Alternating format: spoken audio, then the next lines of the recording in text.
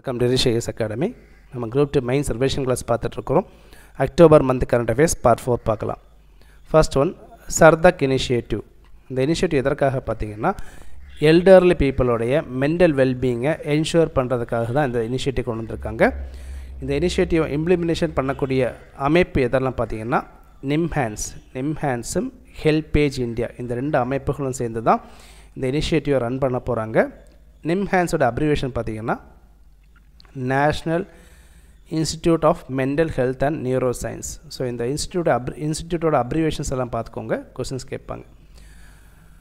இந்த இனிஷியேட்டிவ்ல வந்து என்ன பண்ண போறாங்க பார்த்தீங்கன்னா நர்சஸ், ஹெல்த் கேர் ஒர்க்கர்ஸ், அதே மாதிரி வாலண்டியர்ஸ் இவங்களுக்கு எல்லாருக்கும் வந்து ட்ரைனிங் ப்ரொவைட் பண்ணுவாங்க. எதற்காக? இந்த எல்டர்லி பீப்புளோடைய மென்டல் வெல்பீயிங்கை ப்ரொடெக்ட் பண்ணுறதுக்காக ட்ரைனிங் ப்ரொவைட் பண்ணுவாங்க. யாருக்கெல்லாம்? Nurses, health care workers and நான் ஸ்பெஷலைஸ்ட் ஹெல்த் ஒர்க்கர்ஸுக்கும் வந்து ட்ரைனிங் ப்ரொவைட் பண்ணுவாங்க இந்த நிம்ஹான்ஸும் ஹெல்பேஜ் இந்தியாங்கிற அமைப்புகள். Second one global hunger index 2022. இந்த குளோபல் ஹங்கர் இண்டெக்ஸ் 2022 பொறுத்த வரைக்கும் இந்தியாவோட ரேங்கிங் பார்த்தீங்கன்னா 107.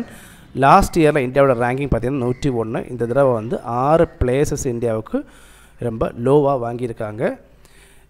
இந்த இண்டெக்ஸை பொறுத்த வரைக்கும் பார்த்தீங்கன்னா 4 இண்டிகேட்டர்ஸ் யூஸ் பண்ணி ரேங்கிங் பண்ணுறாங்க. இதெல்லாம் இண்டிகேட்டர்ஸ் பார்த்தீங்கன்னா under nourishment, child wasting, child stunting, child mortality. So இதோட டெஃபினேஷன்ஸ் எல்லாமே வந்து ப்ரீவியஸ் கரண்ட் அஃபேர்ஸ் கிளாஸில் நான் சொல்லியிருப்பேன், பார்த்துக்கோங்க. இந்த வருஷம் வந்து டாப் பர்ஃபார்மர்ஸ் எந்த நாடுகள் பார்த்தீங்கன்னா பெலாரஸ், போஸ்னியா, சிலி, சைனா இதெல்லாமே வந்து டாப் பர்ஃபார்மர்ஸ். ஒஸ்ட்டு பார்த்தீங்கன்னா சாடு, democratic republic of Congo, Madagascar இவங்க எல்லாருமே வந்து ஒஸ்ட்டாக இருக்காங்க. இந்த வருஷத்தோட டேட்டாவில் பார்த்தீங்கன்னா 44 கண்ட்ரிஸ் அவங்களுடைய ஹங்கர் லெவல் வந்து ரொம்ப டேஞ்சரஸாக, ரொம்ப சீரியஸாக இருக்கிறதா மென்ஷன் பண்ணியிருக்காங்க. இதில் வந்து இந்தியாவுடைய ஸ்கோர் வந்து பார்த்திங்கன்னா 29.1. ஸோ இந்தியாவுடைய ஹங்கரும் வந்து ரொம்ப சீரியஸ் கண்டிஷனாக இருக்கிறதா சொல்லியிருக்காங்க. சவுத் ஏஷியன் கண்ட்ரிஸை பொறுத்த வரைக்கும், அதே மாதிரி நெய்பரிங் கண்ட்ரிஸை பொறுத்த வரைக்கும் இந்தியாவோட ரேங்கிங் வந்து ரொம்ப பிஹைண்டாக இருக்குது. அவங்கள கம்பேர் பண்ணும்போது ஆப்கானிஸ்தான் மட்டும்தான் இந்தியாவோட லோவஸ்ட்டாக வாங்கியிருக்காங்க. பாக்கி எல்லா நாடுகளையும் கம்பேர் பண்ணும்போது இந்தியா வந்து ரொம்ப லோவஸ்ட்டாக இருக்குது. இதில் வந்து பார்த்திங்கன்னா சைல்டு ஸ்டண்டிங்கும் சைல்டு மொர்டாலிட்டியும் இந்தியா ஓரளவுக்கு இம்ப்ரூவ் ஆகிருக்காங்க. அதாவது சைல்டு ஸ்டண்டிங்கை பொறுத்த வரைக்கும் 38.7% இருந்து 35.5% இம்ப்ரூவ் ஆகிருக்கு. சைல்டு மொர்டாலிட்டியை பொறுத்த வரைக்கும் பார்த்திங்கன்னா டிக்ளைன் ஆகிருக்கு. ஓகேங்களா, பார்த்துக்கோங்க. சைல்டு மொர்டாலிட்டியை பொறுத்த வரைக்கும் பார்த்தீங்கன்னா 4.6% இருந்து 3.3% டிக்ளைன் ஆகிருக்கு. ஸோ இது ரெண்டுமே வந்து பார்த்திங்கன்னா ஓரளவுக்கு பாசிட்டிவ் ரிசல்ட்டை கொடுத்துருக்கு.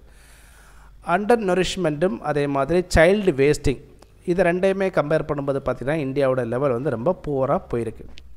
அண்டர் நரிஷ்மெண்ட்டை பொறுத்த வரையும் பார்த்திங்கன்னா 2018-20 டு 2019-21 இந்த காலகட்டத்தில் வந்து 14.6% இருந்து 16.3% இன்க்ரீஸ் ஆகிருக்கு. ஸோ வந்து அண்டர் நரிஷ்மெண்ட் வந்து என்ன ஆகிருக்கு, ரைசன் ஆகிட்டே இருக்குங்கிற விஷயத்த சொல்லியிருக்காங்க.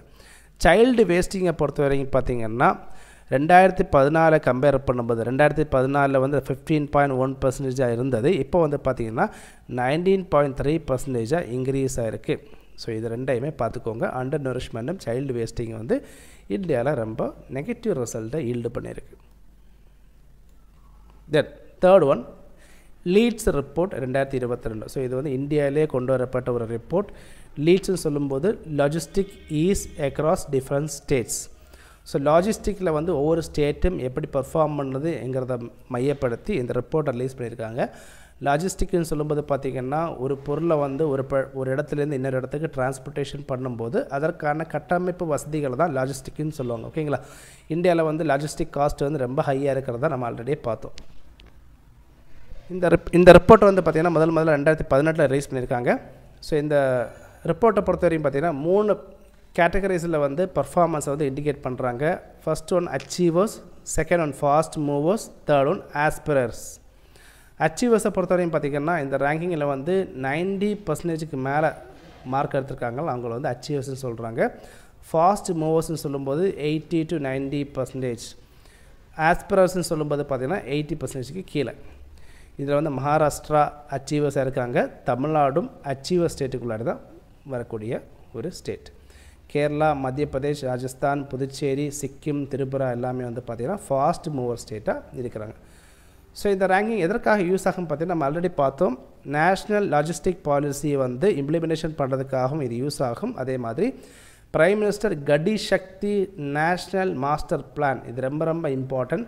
இந்த பிரைம் மினிஸ்டர் கடி சக்தி ப்ராஜெக்ட் எதற்காக பார்த்தீங்கன்னா இந்தியாவில் வந்து இன்ஃப்ராஸ்ட்ரக்சர் ப்ராஜெக்ட்ஸ் எல்லாமே வந்து ஒன்று சேர்க்கறதுக்காக தான் இந்த பிரைம் மினிஸ்டர் கடி சக்தி ப்ராஜெக்டை கொண்டு வந்திருக்காங்க. ஸோ இந்த பிரைம் மினிஸ்டர் கடி சக்தி ப்ராஜெக்ட் எதற்காக பார்த்தீங்கன்னா இன்ஃப்ராஸ்ட்ரக்சரை வந்து இம்ப்ரூவ் பண்ணுறதுக்காக பார்த்துக்கோங்க. Very very important.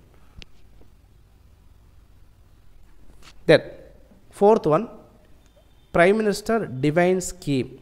ஸோ இது வந்து வெரி வெரி இம்பார்ட்டன்ட் தான். இந்த ஸ்கீம் எந்த ஏரியாவுக்காக பார்த்தீங்கன்னா நார்த் ஈஸ்ட் ரீஜியனை வந்து இம்ப்ரூவ் பண்ணுறதுக்காக தான் இந்த ஸ்கீமை கொண்டு வந்திருக்காங்க. அதாவது அங்கே வந்து நிறைய ப்ராஜெக்ட்ஸ் இம்ப்ளிமெண்டேஷன் பண்ணுறாங்க இல்லையா. இந்த நார்த் ஈஸ்ட்டை பொறுத்த வரைக்கும் பார்த்தீங்கன்னா அதிகப்படியான டெவலப்மெண்ட் கேப் இருக்குது. ஸோ இந்த கேப்பை வந்து ஃபுல்ஃபில் பண்ணுறதுக்காக தான் இந்த ஸ்கீமை வந்து இம்ப்ளிமெண்டேஷன் பண்ண போகிறாங்க. ஸோ டெவலப்மெண்ட் கேப்பை வந்து நிரப்புறதுக்காக. So it is a development initiative for north eastern region.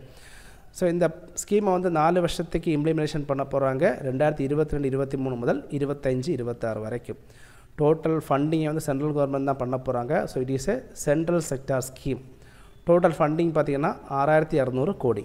So இதை இம்ப்ளிமெண்டேஷன் பண்ண போகிற மினிஸ்ட்ரி யாருன்னு பார்த்தீங்கன்னா development of north east region, ministry of development of north east region. So இதில் எதெல்லாம் இதில் இம்ப்ளிமெண்டேஷன் பண்ண போகிறாங்க பார்த்திங்கன்னா கட்டமைப்பு வசதிகள், ஆல்ரெடி நம்ம பார்த்தோம் பிரைம் மினிஸ்டர் கடி சக்தி, கட்டமைப்பு வசதிகள். தென் சோஷியல் டெவலப்மெண்ட் ப்ராஜெக்ட்ஸ் எல்லாமே வந்து இம்ப்ளிமெண்டேஷன் பண்ண போகிறாங்க. தென் எம்ப்ளாய்மெண்ட் ஆப்பர்ச்சுனிட்டிஸ் இதே வந்து கொண்டு வர போகிறாங்க. அதே மாதிரி எதெல்லாம் செக்டார்ஸில் வந்து டெவலப்மெண்ட் கேப் இருக்கோ அதெல்லாமே வந்து ஃபில் பண்ண போகிறாங்க. ஸோ இந்த 4 அப்ஜெக்டிவ்ஸையும் கரெக்டாக பார்த்துக்கோங்க. Very very important scheme.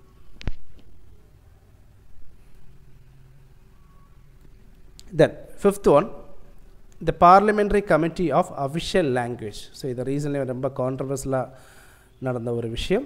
Parliamentary committee of official language உங்களுக்கு எல்லாருக்குமே தெரிஞ்சிருக்கும். அஃபிஷியல் லாங்குவேஜ் ஆக்ட் 1963 பிரகாரம் ஹிந்தியையும் இங்கிலீஷையும் அஃபிஷியல் லாங்குவேஜாக கொண்டு வந்திருக்காங்க இல்லையா.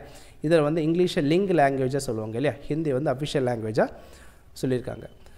இந்த parliamentary committee on official language இதோட பர்பஸ் எதற்காக பார்த்தீங்கன்னா இந்த ஹிந்தியை வந்து அஃபிஷியல் லாங்குவேஜாக யூஸ் பண்ணுறாங்க இல்லையா.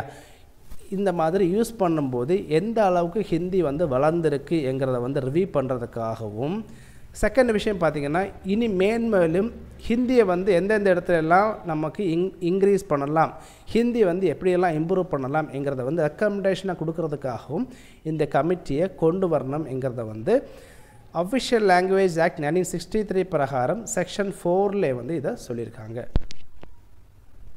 இந்த கமிட்டி வந்து 1976 கொண்டு வந்திருக்காங்க. இதோட சேர்பர்சன் யாருன்னு பார்த்தீங்கன்னா யூனியன் ஹோம் மினிஸ்டர். இதில் வந்து ராஜ்யசபாலேருந்து 10 எம்பிஸ் இருப்பாங்க, லோக்சபாலேருந்து 20 எம்பிஸ் இருப்பாங்க. ஸோ இதை வந்து இந்த ரிப்போர்ட்டை வந்து ஜனாதிபதிகிட்ட ஒப்படைச்சிருக்காங்க. பட் இது வரைக்கும் இது டிக்ளரேஷன் ஆகலை. இதனால தான் பட் இதனுடைய சில விஷயங்கள் லீக்காக இருக்குது. இதனால தான் இதை கான்ட்ரவர்ஸில் நம்ம பார்க்குறோம். ஸோ இதை மட்டும் படித்து வைங்க. Parliamentary committee of official language. 4th Vande Bharat train. So October மந்தில் வந்து பார்த்திங்கன்னா 4th வந்தே பாரத் ட்ரெயினை வந்து இனிஷியேட் பண்ணியிருக்காங்க.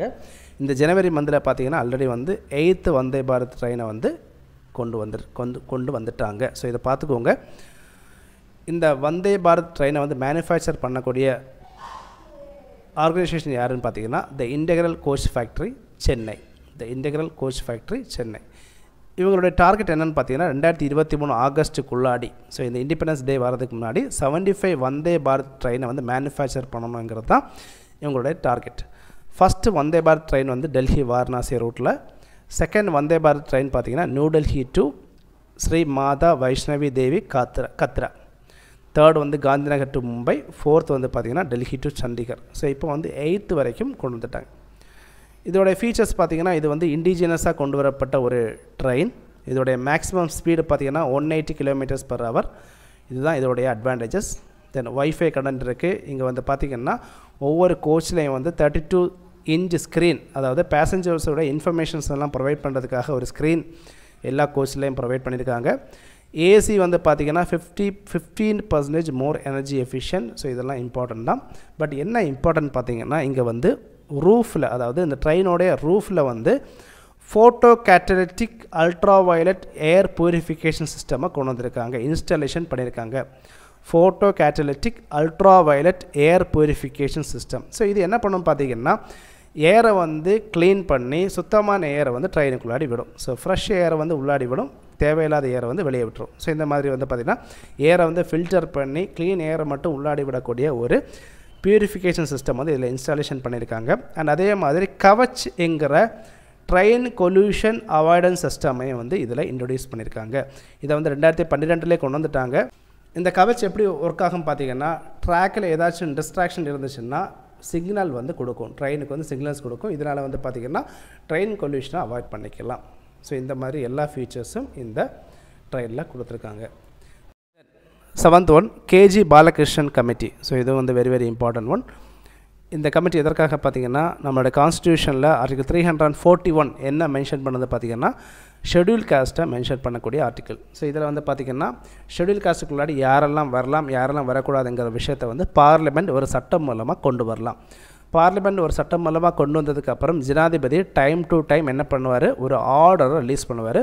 இந்த ஆர்டர் வந்து 1950 ஃபஸ்ட்டு ரிலீஸ் பண்ணியிருக்காங்க, the constitution of schedule cost order 1950. So 341 பிரகாரம் பார்த்திங்கன்னா தலித் பீப்புள், அதாவது ஹிந்துயிசம், சீக்கிசம், புத்திசம் இந்த ரிலீஜனில் இருக்கக்கூடிய தலித் பீப்புள் மட்டுமே தான் ஷெட்யூல்டு காஸ்ட்டாக டீம்ட் ஆவாங்கங்கிற விஷயத்தை வந்து இந்த ஆர்டர் மூலமாக தெளிவுபடுத்தியிருக்காங்க. பட் இந்த கமிட்டி எதற்காக கொண்டு வந்திருக்காங்க பார்த்திங்கன்னா, இந்த தலித் எல்லாமே வந்து நிறைய தலித் வந்து கிறிஸ்டியன்ஸ்லேயும் அதே மாதிரி முஸ்லீம்ஸ்லேயும் கன்வெர்ட் ஆகிருக்காங்க.